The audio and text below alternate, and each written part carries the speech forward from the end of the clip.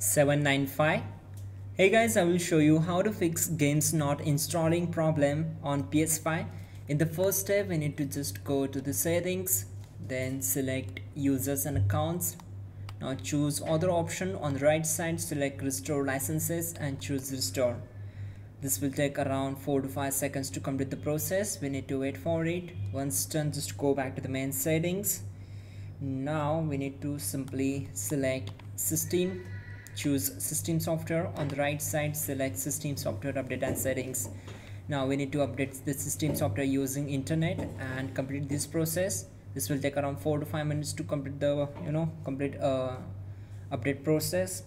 Once done, go back to the main settings. Now this time we need to select system software. Then from the system software we need to select reset option. So we need to reset your console. Before you reset your console, take backup of your games and apps and each and everything, then go for reset. Once done, what you have to do, we need to simply select users and accounts, choose other option. On the right side, choose console sharing and offline play, select it, and we need to enable this option.